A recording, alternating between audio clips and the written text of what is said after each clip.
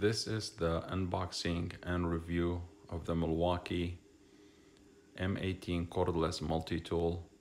It's item number 2626-0. It's tool only item, no batteries included. So let's get right to it.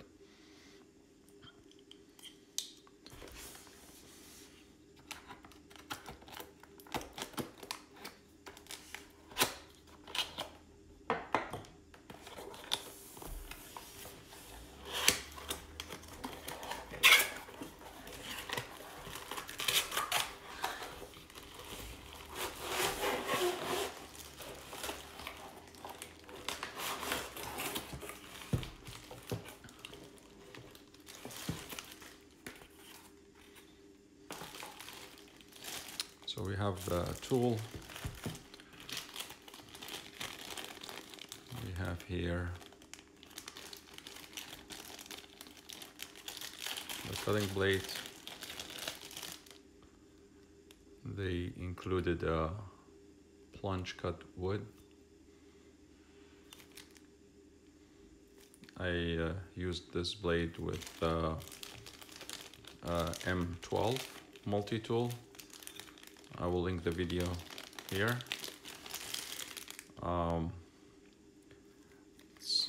This is the other part that you use to basically connect this to the tool itself.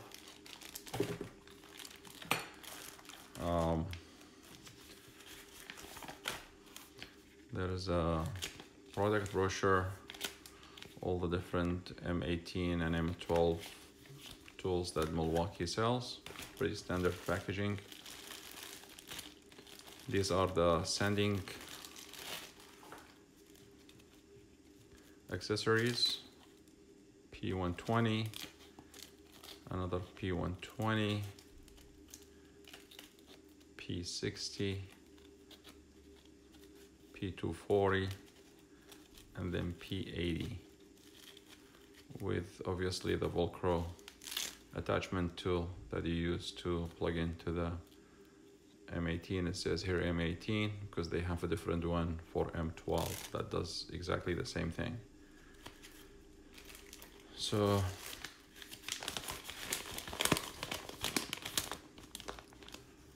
it says here the M18 Cordless Multi-Tool.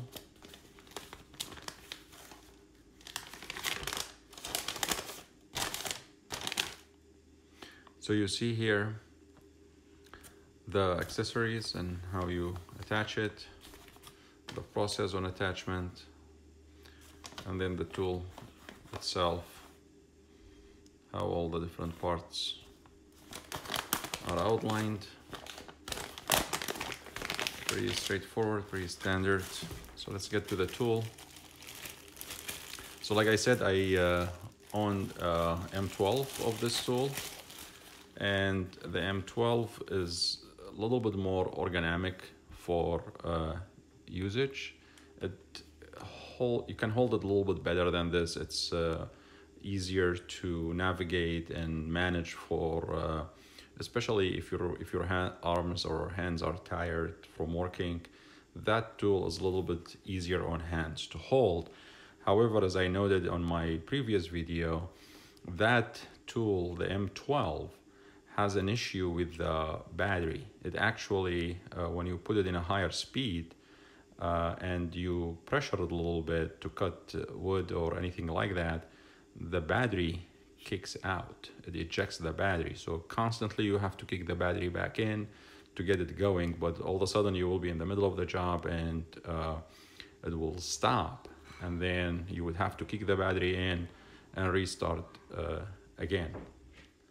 So this one, because of the battery mechanism, I'm assuming the way this battery latches, I haven't tried this yet, this will not obviously happen, and I haven't seen this issue came across in any reviews that I've seen on this product. So again, the kind of just to highlight the differences between this one and the M12 at the very high level as I'm looking at this tool, the M12 is more ergonomic for handling, just because of the size, is narrower, easier, lighter. It doesn't have the quick latching mechanism. The M12 does not have that. This one does, although is not as straightforward as tools free. You still need to have tool to open this and put the other attachment here. It's not 100% tool free. It's a little easier than M12 because you don't require an Allen key. That being said, I think the M12 is not fully useful because of the battery kickout issue that I've experienced with it as I used it a couple of weeks in my remodeling project that I did in my property.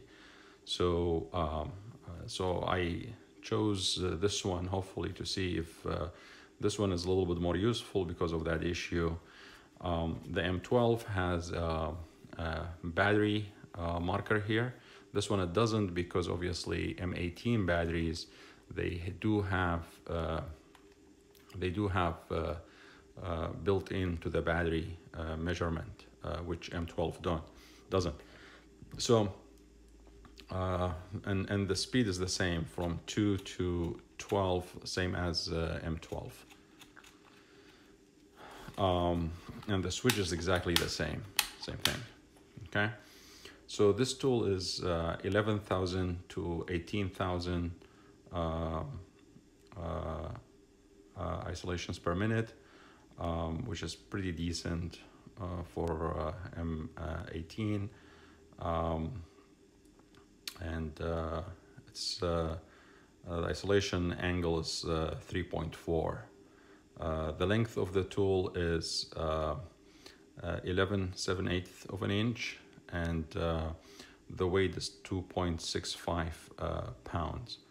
So let's see how we can connect the blade in. So again, the requirement is, the instruction is to fully extend this, and then on this side we have to open this,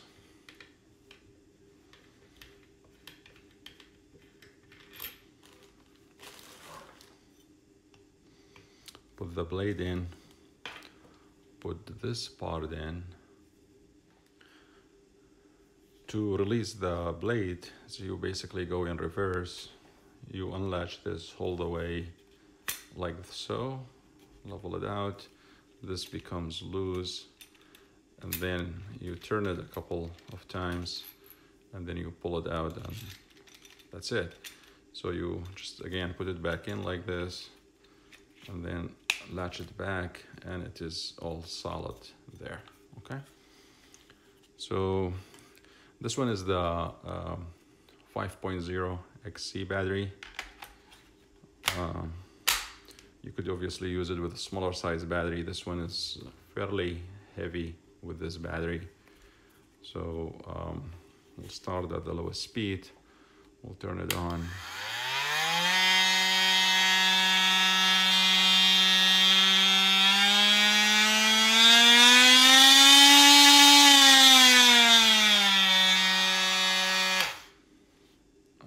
Pretty loud for this tool.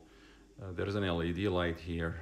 The M12 does not have the LED light. This is pretty handy, and I appreciate this light. It dims out pretty nicely, but the tool is pretty loud, and you feel the vibration.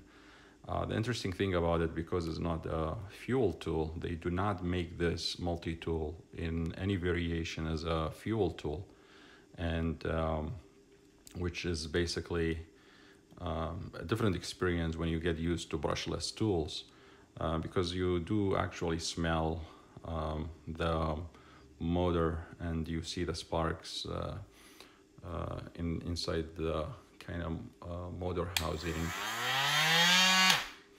which